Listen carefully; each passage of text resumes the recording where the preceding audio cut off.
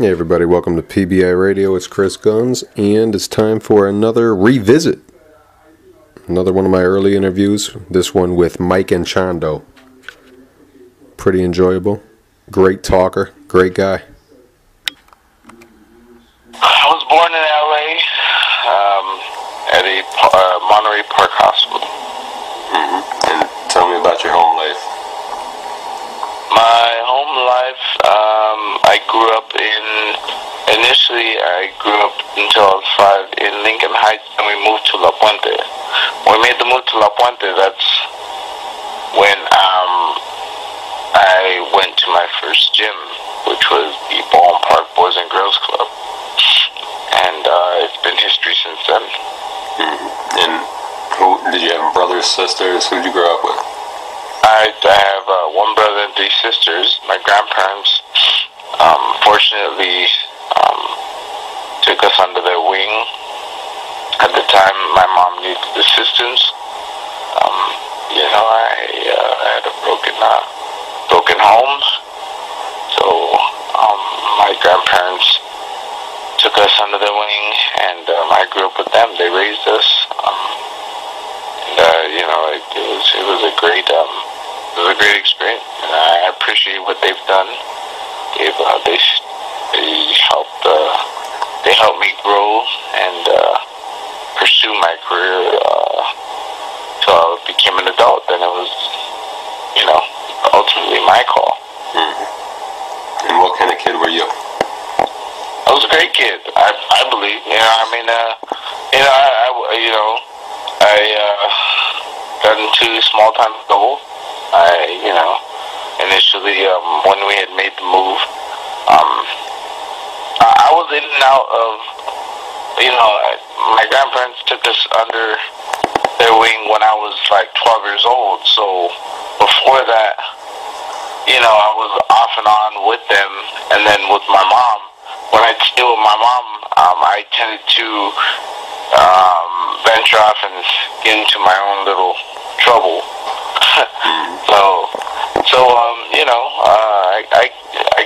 I got a little taste of the streets. It wasn't nothing, major. It was just, hanging around with the wrong crowd. Mainly something that my grandfather saw, and that's when he decided that it wasn't the right environment for me. And like I said, he fortunately, he spoke with my mother, and my mother agreed. At the time, it was the right time to, live with him and my grandmother. So that's when he came to me, and he had told me,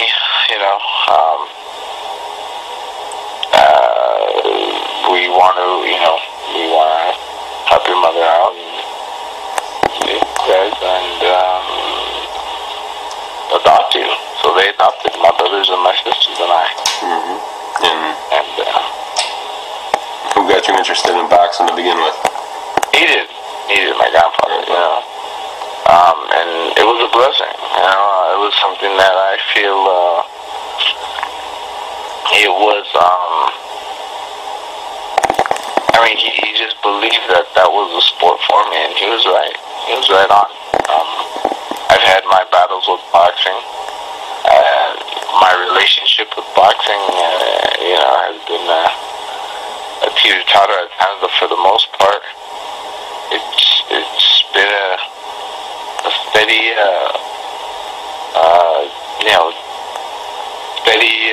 great adventure. And were you good as soon as you started?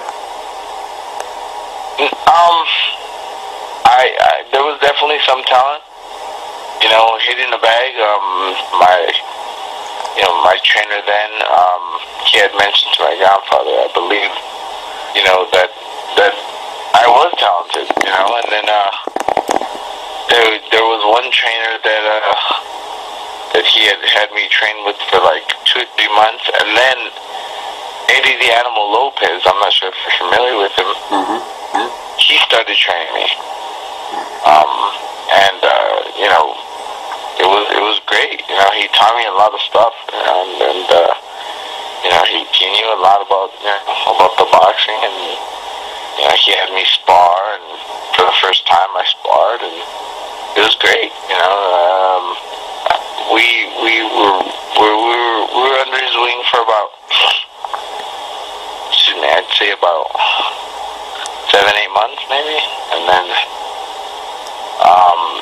we had gone to our first fight. We had gone a couple of fights, and one of the fights was at Ramona Gardens, and that's where we met Joey Olivo. Mm-hmm. And thought you were done. No, and Joey Olivo, you know, he was friends of my uncle, and we had asked my uncle about him, and my uncle had told us about him, and he said, you know, he's a great trainer, you know, he'd be a great trainer. And at the time, Eddie had some issues that he was going through, so we felt that it was best to part ways, and you know, we kind of just told him, like, we're gonna go move on, and he's okay with it. We asked Joey. We asked Joey we'd be able to come to the gym and train with them, and he agreed, and you know, he took me along my career from the age of 6 to 18 up until my first professional fight. Mm-hmm. And what age were you when you turned amateur officially? 8 years old. The month after. 8 years old? Yeah. Wow. And what was your whole record? Jeez. My amateur record, I'd have to say, it was like 140, 150, and like 18 losses, 18 losses. Yeah. I had a really good record, and I'm very proud of my record. And you won the silver medal in the 1998 International Junior Olympics. How'd you feel winning the silver medal? It was great. I thought they brought me. You know, I thought that I'd won the gold. I'm not gonna be. I'm a little sorry about that. I'm not gonna lie. You know, it was something that I worked hard for. You know, and what an awesome adventure to be able to spend time at the University of Northern Michigan University, and you know, I stayed there for about 2 weeks, and I got to train under the guidance of a gentleman who they had he was from Texas. I forget his name. I can't think of his name right now, but he's a good guy, you know, and you know, the trainers pretty much told us,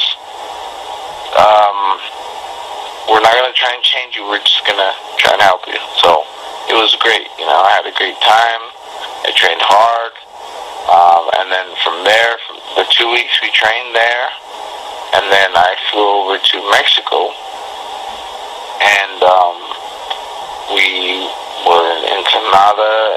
I had the first fight, I believe. I beat a guy from Ukraine. I want to say something like that. And second fight, I beat the Mexico B team. And I was like, what? You have an A and B? So I was a little confused about that, but I beat him. You know, whatever. You know, give me a freaking fight.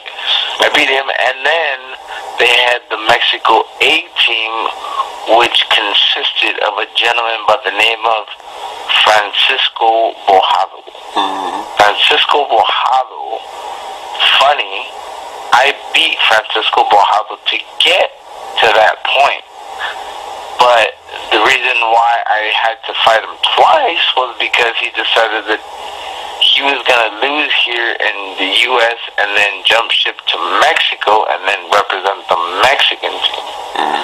So I'm a little bit bitter, I'm not going to lie, only because with that, he, he really deterred any type of hopes for me to join the Olympic team, and it just, that just really, really bothered me. But I'm not. What are you gonna do? So what's that? Did you feel you won that fight too? You felt, I felt I won it. I felt I won it. It was 2-1, and there was 2 Mexican judges and 1 Japanese judge. I mean, I don't know. I just feel that something was fishy there. But what are you gonna? Like I say, there's nothing I could say. There's nothing I could do. I just accepted it. I walked out with my head held high because my family showed up. It was great. My family and friends, they went all the way to TJ to help me out and cheer me on. It was great. It was just it was a great adventure for me. One of my many. So I went. I got a silver medal in the Junior Olympics, the World Championships. And you won the gold medal at the '98 U.S. Junior Olympics. How'd that feel to win gold? That went all the way. It was it's just a great feeling. Just to be able to work hard. There's not many people who understand the hard work that I put into my training. A lot of people, naturally are going to highlight the flaws in your career, and a lot of people have, may have perceived me as, not working hard or whatever because of my issues with weight and all that, but I've worked very hard my whole life. I put a lot of hard work, and it's just a great thing to be able to show that hard work and win, and win the gold and be the best, that there is in the nation or in the world even, or whatever, so that's what I was getting at is, it's just all that put into that last, night or that fight, it's just awesome to be able to get your hand raised. It's something that I'm sure that you can ask any fighter, and he'll agree that it's one of the greatest feelings in the world. And it is. Congratulations. It is. It's great. Thank you. I appreciate that. Thank you. Then you were a semi-finalist in the '99 U.S. Under-19. Yeah. What was that like? That was cool. I went up against one of my arch rivals, Steven Luevano, and it was just another close fight. It was something about him that just kind of left me. We met up about 5 times or something like that, and he defeated me 3 out of the 5. So he got more defeats than me, which kind of, me being a fighter, of course, a winning fighter, it bothers me a little, I'm not gonna lie. I'm not gonna lie, it bothers me, but for the most part, though, kudos to him. What more can I'm not gonna talk bad about the guy. He's a fighter. He's a good fighter. Well, I wouldn't say go that far. I'd say good, but he knew how to maneuver enough to get a win. So, it is what it is.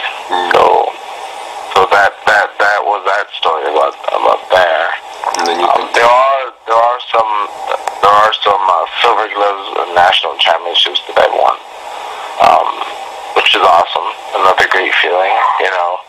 I had gone one time. My first time going over to Lenexa, Kansas was when I was 8 years old, and I got a silver medal that year. And I told myself, the next time I come here, I'm gonna win the gold. And I earned believe the year after or 2 years down the road, and I went all the way and I won gold, and then I did it again, and I won gold again, and then I did it again, and I won gold again. So I was pretty victorious with being able to follow through and win that tournament there, Silver Glows. The blue and gold. I'm sorry. Was your last competition as an amateur the '99 Police Athletic League tournament? Was that the last one? It may have been. Yeah, that was when I had gone to Orlando. Yeah. The Nationals. I was overweight, of course, because I'm a growing boy and I had weight problems. And what happened in that tournament, though? I went all the way up to the Nationals, and then the Nationals came around, and then something happened where I couldn't make the weight. I don't know why. I worked hard. I sweat a lot, and I just couldn't make it. So, there's not much. I was going to fight. It's funny, because I think I was going to fight Darling Jimenez, who later beat me. He's one of my defeats, and I lost to him on walkover because I was just overweight, a couple pounds, and I couldn't do it. Yeah, it's unfortunate, but it is what it is. Like I said, I take my losses with the green rice. I don't really draw on them. I used to get me down to the extreme, and then I said, I'm getting in the ring with another guy, and that's it.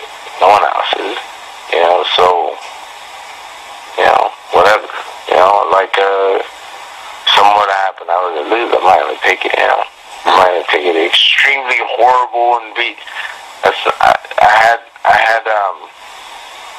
had to live up to a high, it would seem like when I was young, I had to live up, there were high expectations, so it was hard for me a little. It was a little difficult, but for the most part, my amateur career turned out okay. And what made you decide to turn pro when you did? Because I could. I said I wanted to turn pro. Ever since I was an amateur, I wanted to be pro. So as soon as I could, you could see when I turned pro, it was a month after my birthday. Being such a successful amateur, you had to have like a lot of high-powered people coming after you. Who was coming after you at the time? At the time, Top Rank, we were negotiating with Top Rank, and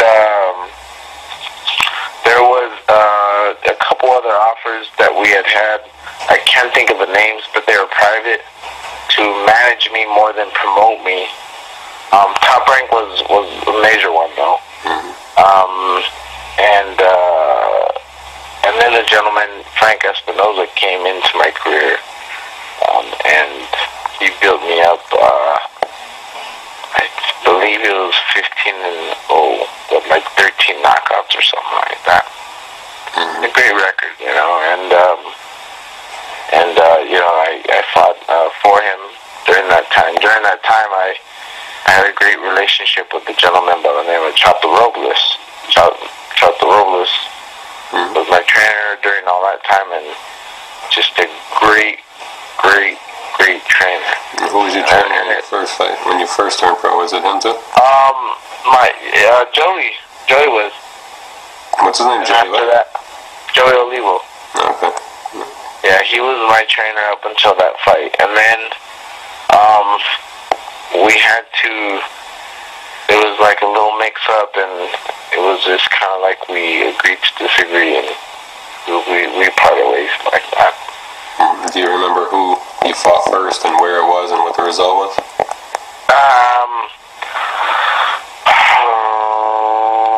I fought at Fantasy Springs Casino It was a month after my birthday, May. It was May 16th, I believe, something like that. It was against a gentleman by the name of Ramon Ortiz, I think. I could be wrong, but wrong on the date. It was May 6th. It was May 6th, not 16th. Oh, okay. Is that right? That's but not... everything else was okay. I still got my marbles. Are you testing me? And it was the fourth round knockout. You know, the guy was tough. He was tough. He came to fight, and you know, I came to fight naturally, and you know, I was just fighting. I was just fighting. You know, I was nervous. You know, I was in the dressing room, and they had said, "You might go up now." I was like a swing bout. So you might go up now, you might go up now, you might go up now. And I was just like, the whole time, just, you know, getting ready. I remember pacing back and forth. And Joey was nervous too for me. And, you know, my grandfather was there, and he was nervous too. And that didn't make it any better. So, you know, and I had my family out front. You know, my family was, you know, cheering me on, and friends and stuff had come over to see me. So, you know, it was like my first time on the big stage. And, you know, I remember being in the back in the dressing room. They had those tents, you know, outside. And I remember looking outside, like peering outside and looking at the crowd, and I was just like in awe, you know, like, damn, I'm gonna go out there and I'm gonna fight, you know, and I'm not gonna have a headgear, and I'm not gonna, you know, it's gonna be 8-ounce gloves, and this guy's gonna try to rip my head off. But I thought about that for a minute, and then I didn't, you know. I just kind of forgot about it, and I just said, I'm just gonna do it. Yeah, it is what it is. I gotta do what I gotta do. I'm here. I'm here now. There's no going back. You know, so they called me up, and it was, like I say, you know, it was a great showing. It was a great fight for me. And how did it feel winning your first fight? Being able to get that knockout was so uplifting. With, you know, just with my self-esteem, with everything, because at the time I wasn't sure. I mean, I was sure about my abilities, but I just wasn't sure if I was cracked up to it. You know, I was just nervous. So being able to accomplish that, it was just very, very pivotal in my life. You know, in general, you know, just my life period. You know, it just kind of brought a new confidence to my being, you know, because of what I've gone through in the past. It was kind of erased a little with that win, you know, like I'm in the big leagues now, kind of thing. So it was awesome. It did great for me. Really, really did. And you fought, you kept getting win after win, and then you finally had your first big test, I'd say, against Ever Bolaño. Oh, man. About that fight, man. Did you feel like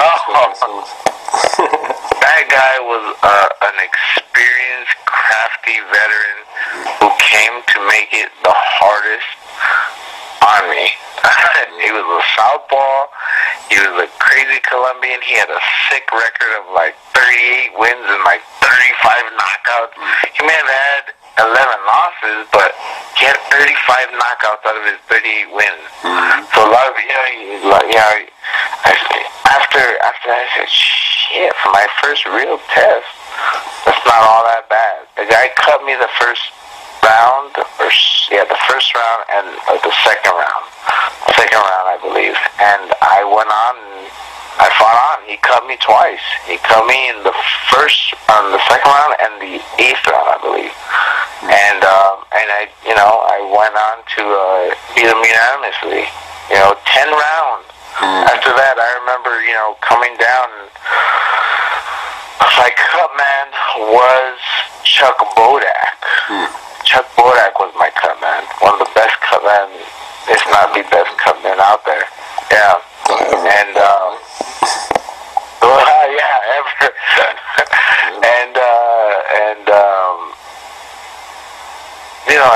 and Chuck was just a good guy, and he said, "Shit, kid, you got a lot of blood. let me work on this. But he took me right away. He did his thing, and he stopped the bleeding. And it's funny because really good friends of mine. They have a collection of photos of me, kind of during the times that I fought, and there was some times when I fought in amateurs or whatever. So they've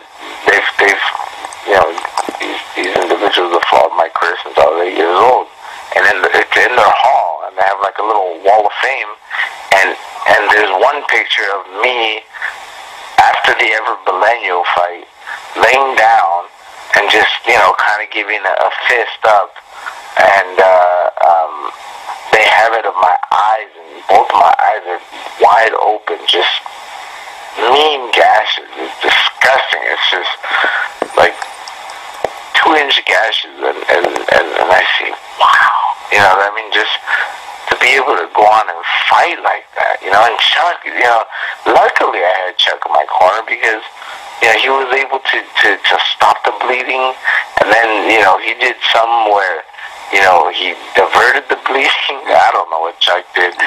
Chuck worked his magic, and it wasn't stopped. The fight wasn't stopped, and it went on, and I won. How do you feel in the dressing room when Chuck Bodak first? You see him with pictures of you all over his head. That was awesome. That was awesome. I told him too. I noticed that, and there were ugly pictures. Like back in the day, I was like, I had this ugly looking style, and I said, Chuck, is that me on your head? He says, you're lucky, kid. Today's your day, So, and every time I would fight, we fought. He was in my corner up until from my second fight, I believe, which was at the pond, to my 15th fight, which was there at Saboba. He was in my corner, and after after the Saboba fight, Oscar De La Hoya Promotions, Golden Boy Promotions, I guess they signed me, and that's when Chuck and Oscar didn't get along, so it was kind of an uncomfortable party. And Chuck, I had gotten a hold of Chuck a couple fights after, because Chuck naturally, he was hurt a little bit, and I got a hold of him. I spoke to him in person, and we kind of made amends. I said, hey Chuck, I just got to do what I got to do. As soon as I can,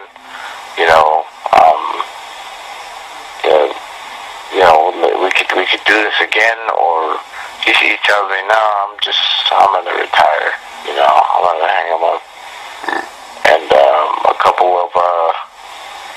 a few months after that, Chuck passed. He was tired. You feel it at that age, I'm sure. It was. I saw him at Chaparro's funeral. That's right. And that's when he told me that. And I said, wow. Who was it? Who did you say? Chaparro's, when he passed. Yeah, because Chuck and Chapo, they were really close. So I finally saw him, and he gave me the finger, and that's when I went up and hugged him. Because I hadn't spoke to him. I wasn't. I was a little iffy about how Chuck was gonna talk to me, or if he was even gonna give me his time. But he gave me the finger, and that's when I went up, and that was like kind of like the sign of what's up. So that's when we made amends, and I told him, I told him I was sorry. I was sorry that we had to part, because I loved the guy. I really did. I really loved him. Chato Robles, I loved, just awesome individual. Old school, really old school. They were, if there was a symbol comprised of the individuals involved in boxing, they would be a part of it. Yeah, it's true. And feel at that time after beating Bolaño? Did you feel like you were ready for anybody at that point? I was definitely I had my self-esteem was definitely high. Did you see that? Oh, I was definitely my self-esteem was high, and I felt that passing that test, I grew up a little bit, and yeah, maybe like I was ready for the next one. I said I gotta heal and on to the next one. Bring them on. It's kind of like that's kind of how I did my whole career. And there's times when I'm blind. And there's not much film and there's not much knowledge of the fighter, but I would just go in and do it. All right, let's go. Because I love to do it. I love to do it. When I believe in my abilities, and when they tell me, you got a fighter, his name, I don't know him, not very much footage, and is what it is. Let's go. Let's fight. Whatever. Warrior. Yeah, that's how you do it, right? So that's thought you were done. hard. What's that? I thought you were done. I was gonna. No.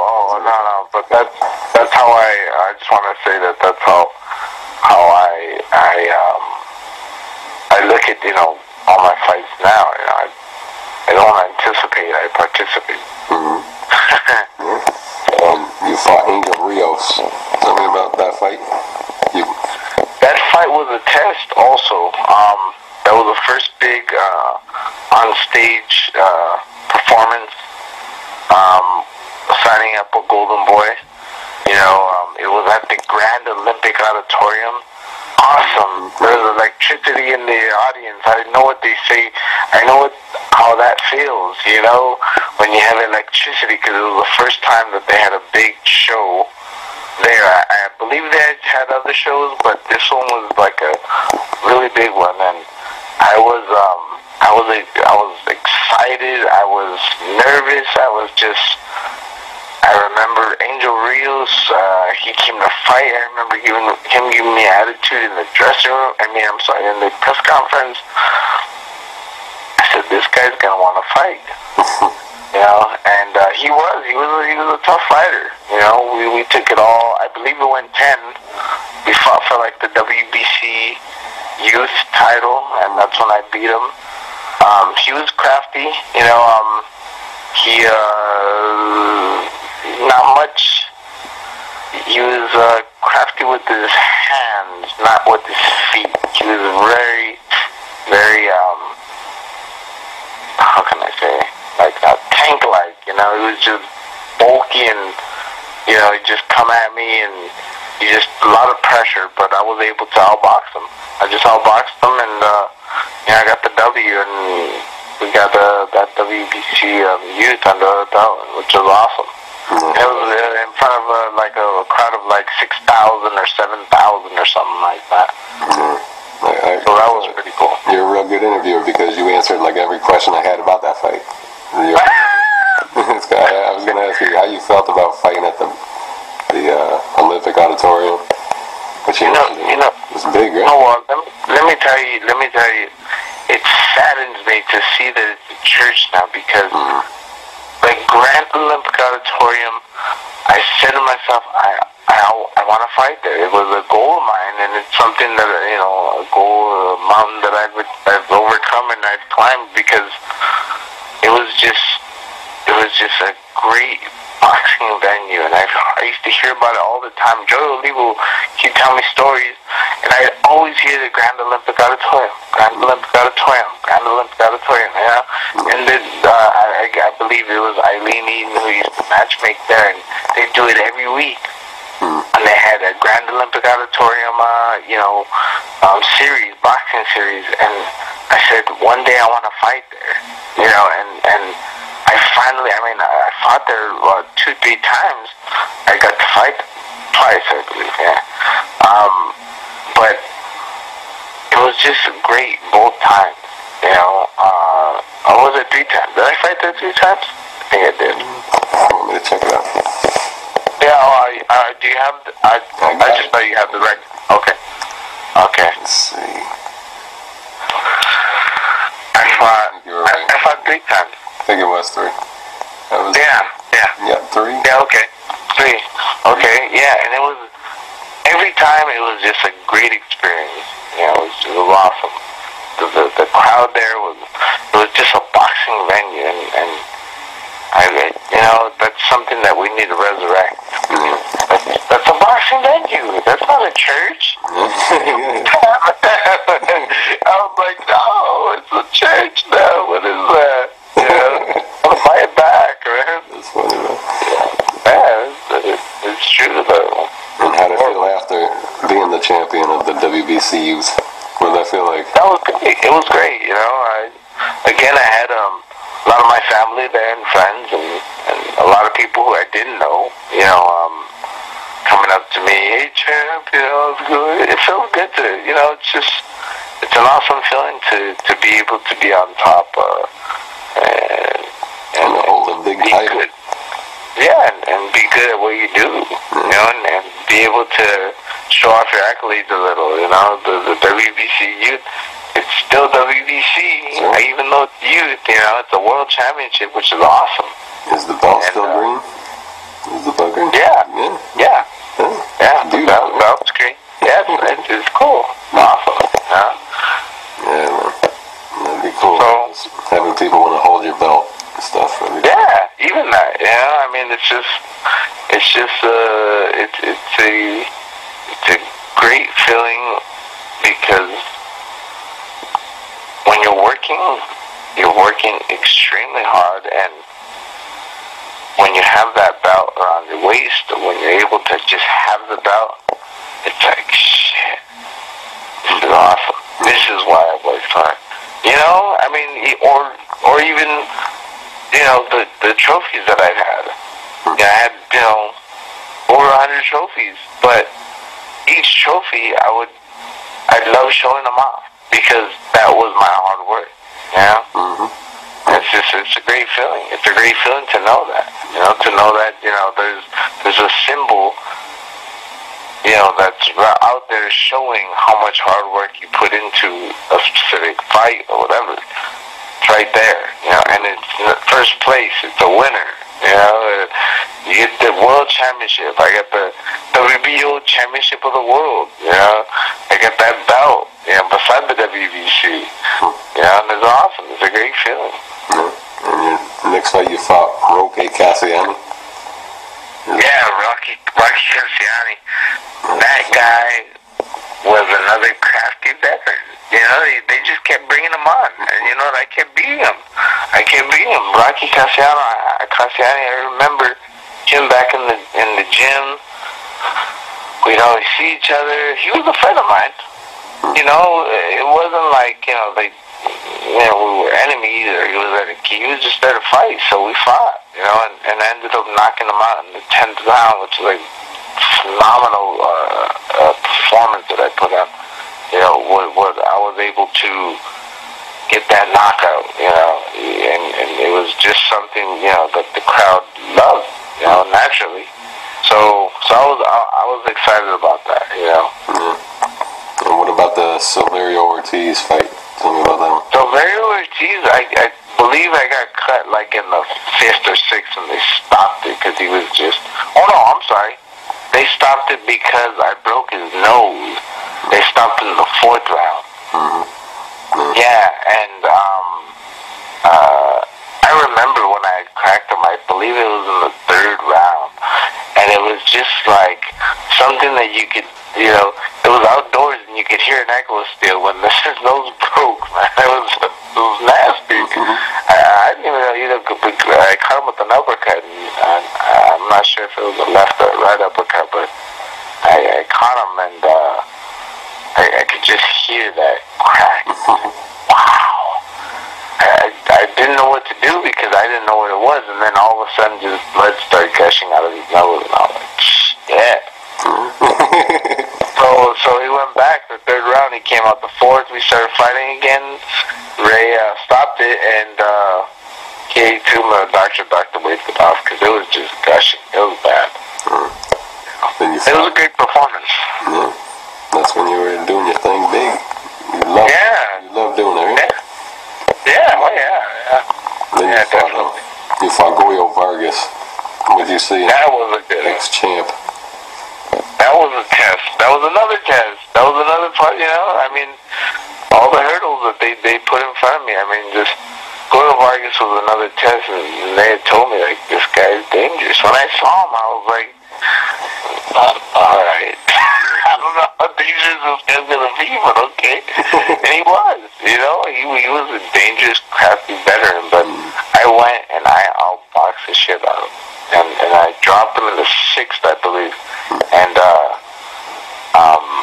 I angered him a little. He started pressuring me more, and he started going at it, but I was just outboxing him. And that was one of the greatest performances of my career. What I believe. And you fought Jose Soto Carras. Tell me about that one. Yeah. He was tough. I believe it was stopped. Another cut. He headbutted me, and you know, we fought. We were fighting up until the fifth, and I still wanted to fight. The doctor said no. I said, come on, you know, I want to beat this guy, you know, and they waved it off. I said, shit. So, I mean, it was just it was a great performance. That was it was a performance that was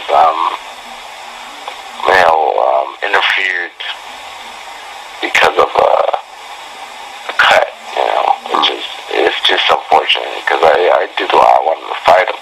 You know, he was tough. He was a tough guy. And I believe his brother is doing bigger things now, I believe, than him, because I haven't really heard too much about him. No, I mean, I don't think much. Nothing going on in that guy's life.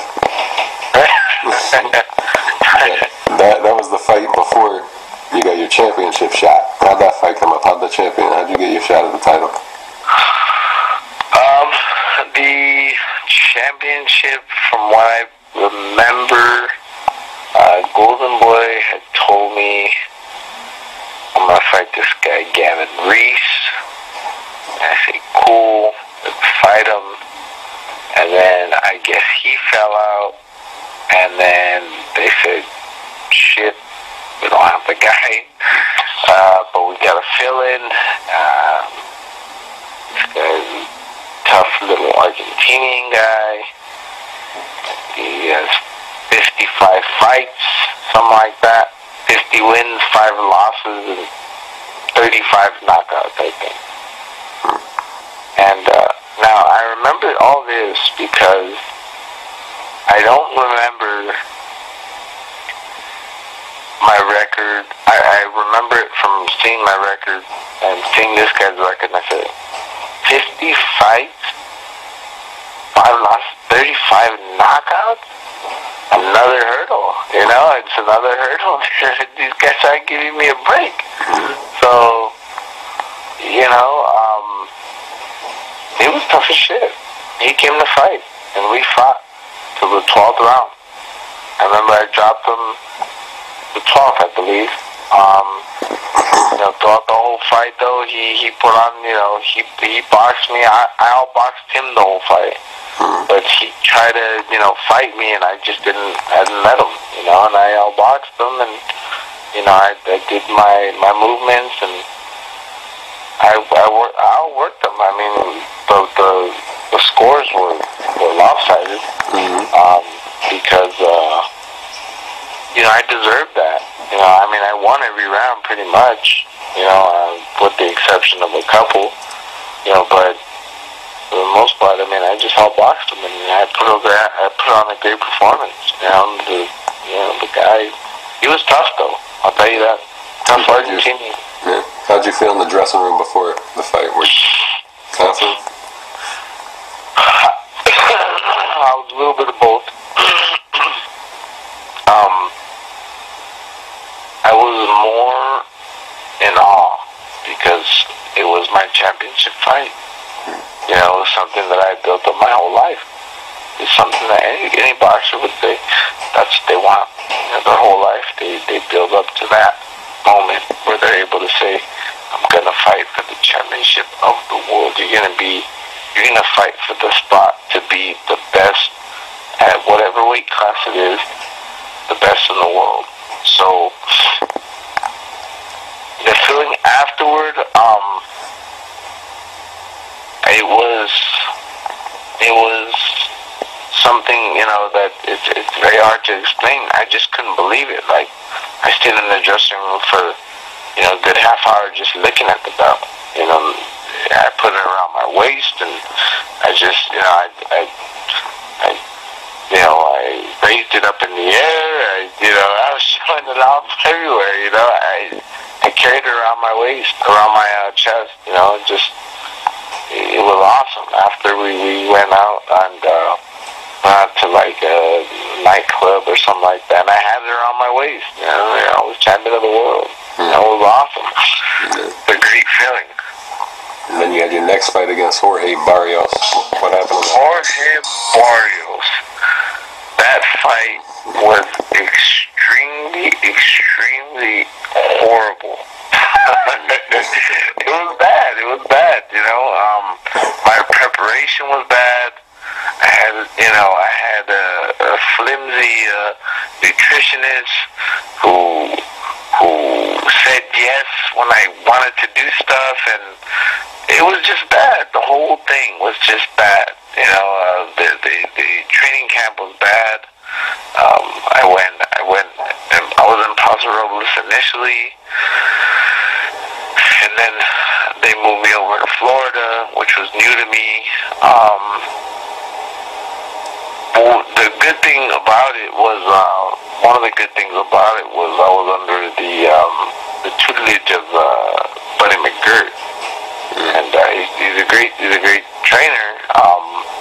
I just wasn't a focused fighter at the time because of all the distractions that were brought on to me by myself and individuals in my corner.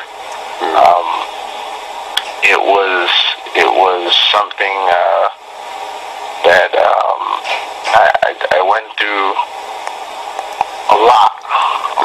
I mean, my body went through a lot, and it took a lot of damage before it took more damage. I definitely wasn't prepared, and I have no excuses. You know, a lot of people, you know, they ask me, like, you know, what happened, and I'll tell them the same thing that I'm telling you, because, you know, I pretty much just messed it up myself, you know. I don't blame anybody but me, because I allowed it to happen, which was something that, you know, it's just something that I feel better about. I'm not going to pass the blame, you know. It was my fault. I let it happen. So, you know, it is what it is. What are you going to do? You know, I'm over with now. It's a learning experience. I learned from that. And I've moved on from it, you know. It's not something that will haunt me for the rest of my life or anything, you know. It's just something that I chose to do. I chose to, and, you know, whatever distractions that I've had and stuff, I allowed them to distract me, because when I'm focused, I will focus. So, and I just wasn't focused. You know? I just wasn't, I was just, I allowed just too much. How'd you feel? Much BS. How'd you feel like after you lost that fight? Did you feel like maybe you were done, or did you feel like you might? No, I knew I wasn't. I knew I wasn't. I knew I wasn't done. I knew that it was just something that, you know, it was something that I, again, allowed to happen. I feel like, I felt, like, I felt horrible about, you know, the loss and just everything, you know, everyone. I felt horrible because I let down my fam.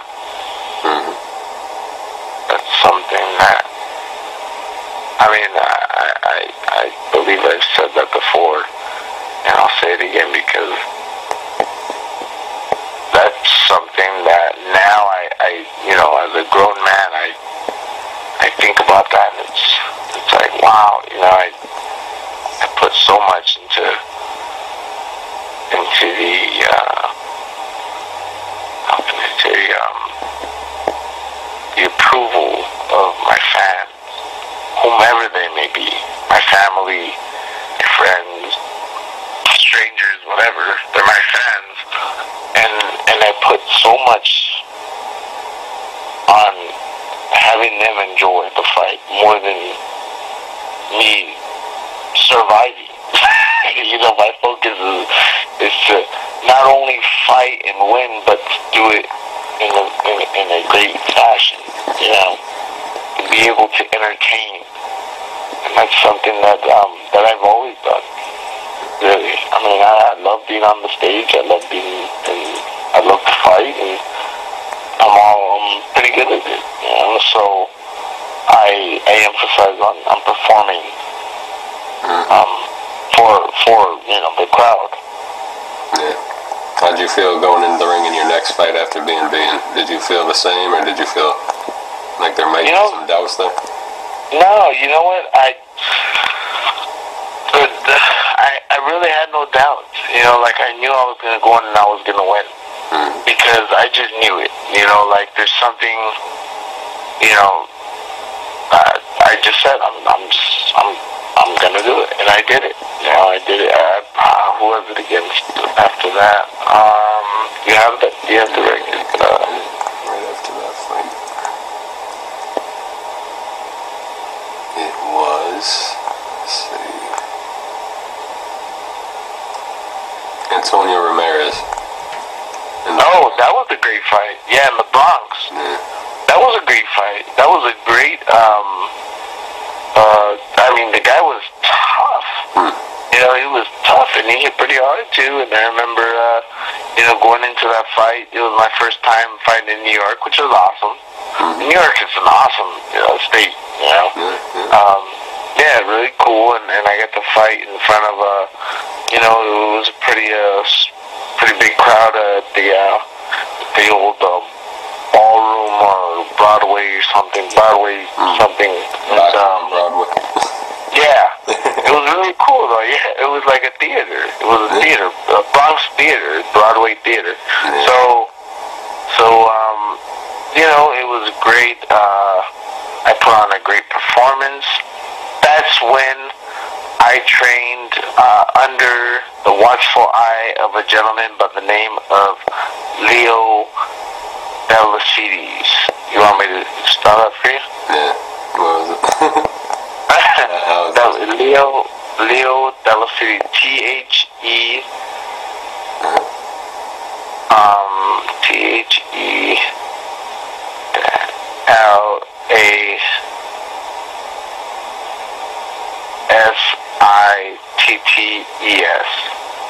Is that Delicides?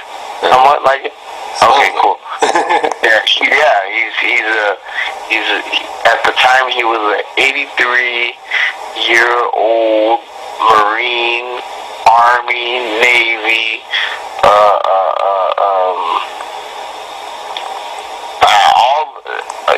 he's got an award for being in all the armed forces. That is a Greek nut, just awesome. And I trained under his watchful eye, and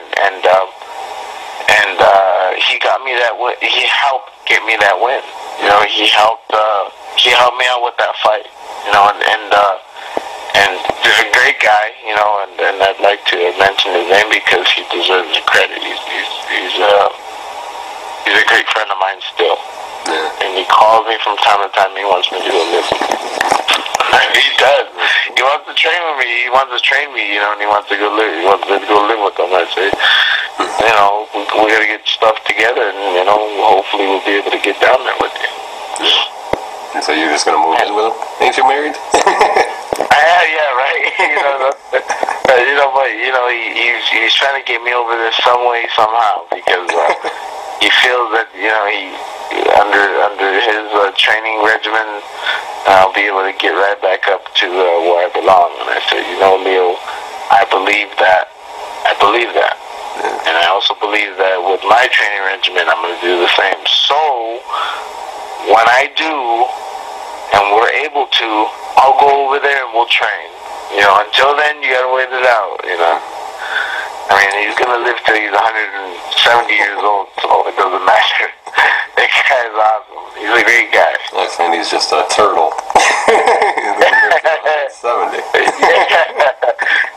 And his wife, she's a beautiful person also. I get along with his wife, and his name's Cora. Hey, Cora, how's it going? How are you? They will have a 20-minute conversation before I even get him on the phone, because she's a very nice person. He's a good guy. He gives me a hard time, Leo, why do you call me and bug me, man? Shit, don't you have anything better to do? I'm not going to put this in there because he's heartbroken. and they'll kill me for cussing. He's a devout Christian. The guy I swear to you, he makes me pray every time we end the conversation. And every day that we would train, we would pray. And which was great, though. It brought structure to my life, and it allowed me to understand, the meaning of scheduling and everything. I'd get up, I'd go run, and we'd go do that, and then after we'd train, and he'd take me along. Great guy, great individual in my life, my boxing life, and my life, period. And that's the part I'll put in the article. Please. You know what? He's probably gonna tell me to send this copy to him because I talk about him. I talk good about him. So if anything that has to do with him, he loves to keep it for his scrapbook collection.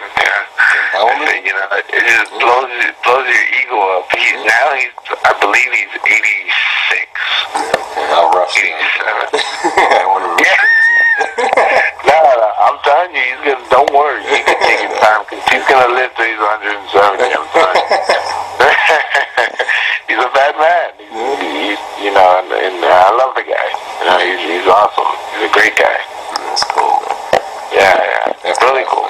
After that fight, was that you fought a young guy, Mauricio Herrera? He went on to some big things. How was that fight, man? They had told me, it was funny because during that time I kind of made my way to the gym, and I did my thing, and I think I'll fight again. Yeah, I think I will. So I made my way over to Hollywood, and I went to Wildcard initially to get sparring, and I kind of wanted to put myself out there. So I got some sparring, and then after going for a couple weeks, no one wanted to spar. If I couldn't get sparring. So then I looked up, any other surrounding gyms, and I ran into Fortune Gym. And that's when I went over there to Fortune. I got sparring, and I went, for a couple days, 2-3 days in a row. And I liked the gym. It was cool, and that's when I told Justin, hey, you wanna train me or something? And he's saying sure. So he, a gentleman by the name of Mike Jacoby was there, and he came up to me and he got me to fight. He asked me if I wanted to fight this kid in 3 weeks, and at the time I was preparing myself, so I said, yeah, sure, why not? So we took the fight, and it was kind of like I was like in the Goyo Vargas, spot, and Ray Herrera was this up and coming kid, and I saw him and I didn't really see much, but I said, damn, what the hell, I'll fight him, I don't care, and I fought him, and I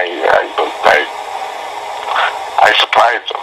I don't think the scores they were close, but I don't think I deserve a little more credit, because I beat him decisively, I think. I mean, I just outworked him, and the guy had no answer for my punches. I'll fight him again. I'll fight him anytime he wants, because it was a split decision, and he couldn't believe it, and his trainer couldn't believe it. And I know his trainer, and they just wanted to, oh no, why, oh, I can't believe it, but I beat him. How did you feel when you found Justin Fortune as your trainer? What did you see in him that made you click with Justin Fortune? Justin was, he's, just a jerk, and hard ass. He's a hard ass. That's what I'm. Not a jerk, a hard ass. That's kind of like what. That's like what I was like, cool. I dig it. I don't mind. And he's very offensive when it comes to the boxing. He'll tell you to work more on the offense than the defense, I would say. He was driven toward that area. So me being a defensive type of fighter, I was able to incorporate both, which was great, which was awesome, and I mean, with Herrera, he didn't really punch me that much, in the face. Maybe he caught me a couple times, but for the most part, I was able to, dodge everything and give him, I give him a lot, so with Justin, he was pretty, he was a good coach, we just kind of, we couldn't find that after that fight, it was against, Freddie Hernandez. Yeah, and I lost that fight, and that's kind of, after that, it was just kind of like, I was trying to find answers, and he was trying to find answers, and, there was stuff, I just want to say stuff in my life that was happening, and it was kind of like, it kind of fizzled out, I guess, our relationship, and I don't really plan on, going back, it's unfortunate, because I felt that, we could have gone longer, but I don't, I called them and I told them, that I don't think it's going to work out, so, What happened in the Freddie Hernandez fight? Freddie Hernandez, there was a lot of mental stuff going on with me, I believe, and I mentally lost it before I physically lost it. So you kind of were burnt out on boxing, period, at that time? That, and there's just other stuff going on in my life that I kind of had to sort out, and that kind of weighed on me as well. And it was just a lot of distractions, and I hate to make excuses for every loss, because I lost, but there's a reason for it. I mean, I just wasn't confident that the loss was was a loss. You know, it was there's always, you know, there was something involved with it. So that there, with that loss there, you know, it was just, you know, it was crap. What I want to do with my career, and just like every other fighter who is trying to get to that next level of respect, is go and defeat my losses.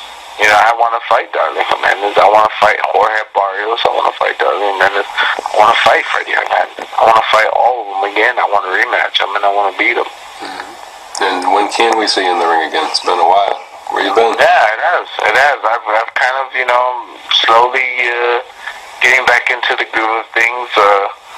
I've kind of been wandering from gym to gym in Southern California, trying to get some sparring and just, you know, just training. I took a step up. This month, I've taken a step up in my work rate, and you know, right now we're kind of, like I say, Justin and I are not working together anymore, so we have to find another chief second, which is, you know, it's a job in itself. We have to find someone that we're able to mesh with, and we're able to, you know, have confidence in. And I acquired a new manager, and he's you know, our relationship is great, and he's willing to help me with my career, you know. So right now, you know, I'm building my team, so to speak. All I need is a trainer now. I got my manager now. I need a trainer, and we'll be able to proceed. So is there a time frame on it when you'll be back in the ring? I want to say within the next couple of months. Because you know, yeah, I've been working and I feel great. You know, and you know, I mean, I've gotten a physical, and nothing's wrong with my marbles or any, you know, any physical limb in my body. You know, nothing. You know, everything's about to give me a green light. So I'm just working at a, you know, steady, progressive pace, and you will see me in the near future in the ring. Yeah, great, man. And what's boxing done for you? Boxing has saved my life. Yes, boxing saved my life, to put it bluntly. You know, you can take whatever you want out of that, but boxing has saved my life. And let's see. So, what have you been doing with your time since 2010, your last fight?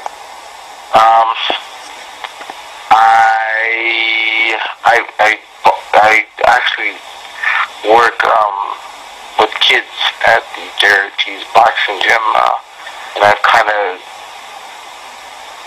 got into that. I took on a heavier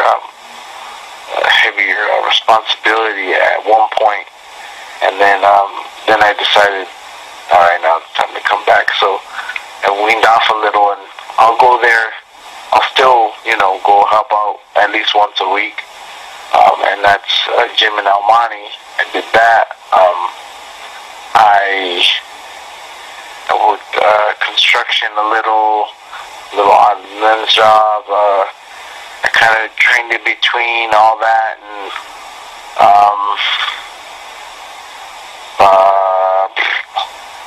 you know, other than that, I've just been slowly, you know, slowly and methodically regaining my focus and my physical fighting body frame that I need to get back into the ring. I've been working on myself. And you're married with how many kids? No kids. Oh, you got no kids. No kid. Married 3 years. We celebrated the 3rd year anniversary past August. I'm sorry. This next August is gonna be 4 years. So yeah, this past August is 3rd year anniversary. And it's been great. You know, good, man. And I didn't hear one thing you said. I didn't hear it. You work at the something Ortiz boxing gym. What was it? Jared Ortiz boxing. I volunteer there. I don't even work there. I work there a little, but you could just put volunteer because, you know, it's just predominantly what my time went to, volunteering. Okay. And it's Jerry?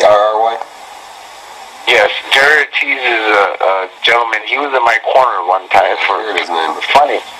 Yeah, from my championship fight. Mm-hmm. And then about 4 or 5 months later, gets shot, killed. Unbelievable. Unbelievable. Great guy too. I mean, he was one of my great friends. And he gets shot and killed. Horrible, yeah. Horrible. I want to say he was like in his early 30s, something like that. Maybe early to mid 30s. Lousy, man. I mean, young guy, good-looking guy. You know, he had 2 kids. You know, and gutsy. I mean, he was a boxer. You know, and gutsy guy. And he went on a call on his own, and they said he shouldn't have. And but he did anyway, and he ended up getting shot right in the head.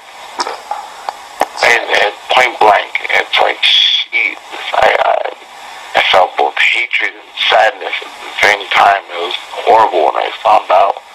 You know, and at the time it was like maybe, I want to say like 2-3 months after my loss, and I wasn't in the greatest shape or in the greatest mindset. So when that happened, that was like, you know, it was something on top of my sorrows, just added to my sorrows, pretty much. And that was before what fight, was it?